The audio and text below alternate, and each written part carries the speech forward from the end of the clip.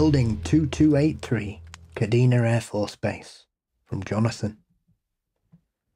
Before I get to my military experience, I have one other story I'd like to tell that will always stick with me.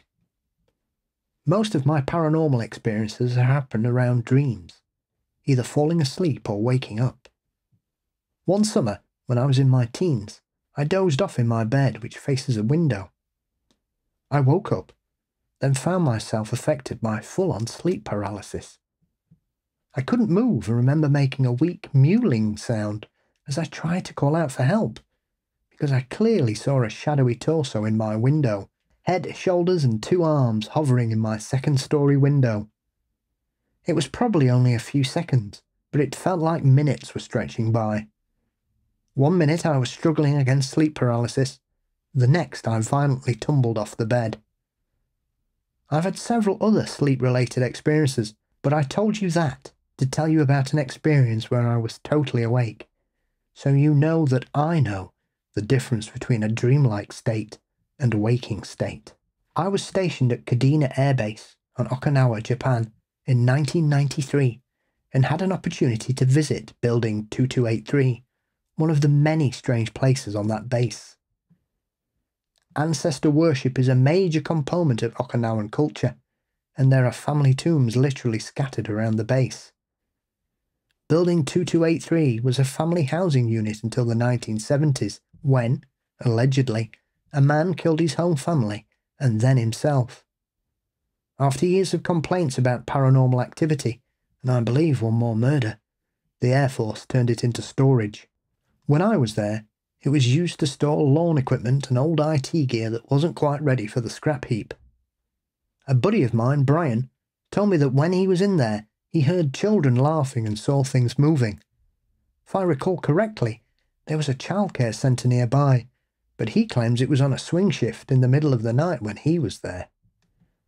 Of course, being young and stupid, we all laughed at him, but he dared us to go in. Being young and even stupider, I took him up on his offer in exchange for some free drinks. So before we went downtown that night, we paid a visit to Building 2283. It was a pretty unassuming building in that it looked like all the other buildings around it, save for some security bars on the windows. Since his job required him to have regular access, he had a key and opened it for me. When I went in, man, all the idiots outside making boo noises went away. There was something oppressive in that house. I could feel it in my bones. It was summer, and the AC wasn't running this building, so you'd expect it to be hot and stuffy, but that house was cold. The hair on my arm stood on end, and I just stood there. My eyes water when I see paranormal activity, like on video or television, and my eyes were free-flowing. My buddy told me that people see shit in the kitchen, so of course I went there. Before I could flip on the light though, I felt a blast of cold air like I was in front of an air conditioner, and standing in front of the kitchen sink was what appeared to be a figure in a bathrobe. I ran out of there as fast as I could and told my friends what I had seen. Of course they just laughed. But Brian and I shared a look, and he just shook his head slightly. I learned later that people had reported seeing a woman washing her hair in the sink area, and I really think that's what I saw that night. I've heard they've since torn it down, but looking back I wish I'd gone back, if only to prove to myself what I'd seen. So thank you, Jonathan. And yeah, from what I was able to gather, that building was torn down in 2009. But what's kind of interesting is the watering eyes thing sort of brought back something for me, and I realized I actually remember that from when I was a kid. I would have these weird dreams where my eyes were watering so much I couldn't open them. And it was usually accompanied by this bright white or yellow light. I don't remember any more than that. That sort of dug out this weird old memory for me. Yeah. Well, it struck me because I think I remember correctly. I believe that's where Art Bell was stationed. Oh, was it? When he did his tour of duty in the Air Force, I believe he was out there for quite a while in Okinawa. Interesting. Well, it's got a very, very storied history of haunting. I mean, we probably could have done a whole episode just on Kadena. I mean, it would have been a bit samey after a while, but that site, especially building, is it 2283, is so well known. I Yeah. found this article on Stars and Stripes, and basically they said that there have been times where they would do tours, and there was one time where there were about 30 people gathered in the backyard to hear the tour guide give the spooky stories, and the phone in the house started ringing. And the tour guide, her name was April Marling. She actually said that as far as she knew, there was no phone line connected there. It was not something done to like enhance the spookiness of the tour. It was just, yeah, all of a sudden, now it sounds creepy. And I guess there was another tour in 1990 where a tour group saw a curtain open right in front of them. And I guess that was the end of the tour. Everyone was done. Everyone wanted to go home after that. And I seem to recall reading somewhere that there is some thought that this was a site of a murder, this building, but there doesn't seem to be any sort of official history to back that up. And I think it was We Are the Mighty did an article on this, and they reached out to the military, and I don't think they ever got a response about it. Oh, like I can see why they wouldn't want to have a real in-depth conversation about, a family murder on one of their bases. Yeah, definitely. That's not. But to be fair, there is always a high level of tension running in military bases anyway. You have got some highly strung people in all parts of the armed forces, so it wouldn't be the first base where a tragedy has occurred, unfortunately. Oh, is that something you've heard before? Yeah, we've had a few here. We've had a spate of alleged suicides here on a particular base, which is leaving people deeply suspicious, shall we say. Oh, interesting. So that's ongoing.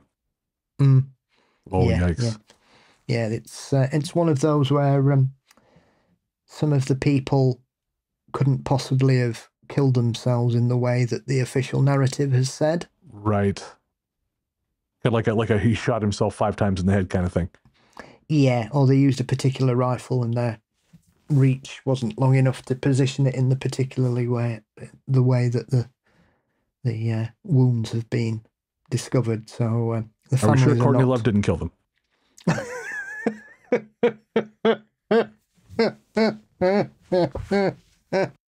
No comment.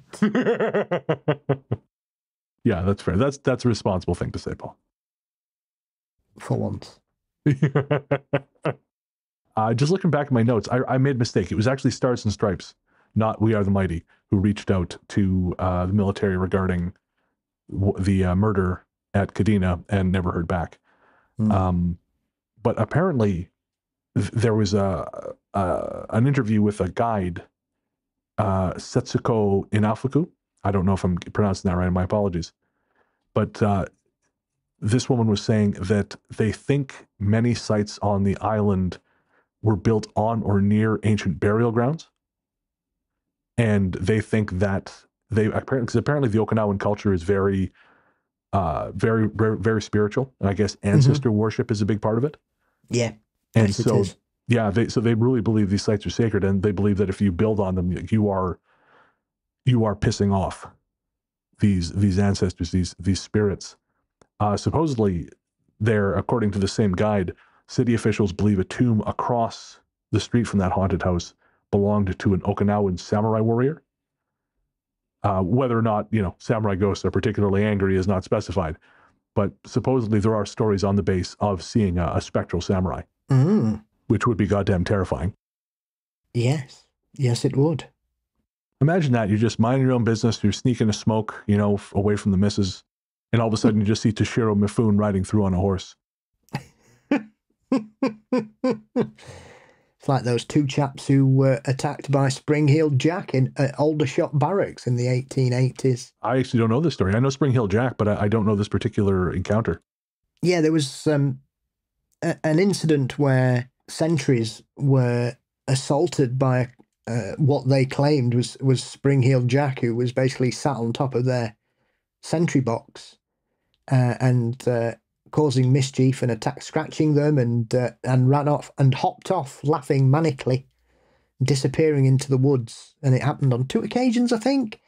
And they were convinced it was Spring Heel Jack, because it's the kind of situation where you think, well, perhaps it was a hoax, but then again, you're talking about somebody assaulting 2 armed sentries. So I think if they'd had the opportunity, they'd have probably shot him up the arse.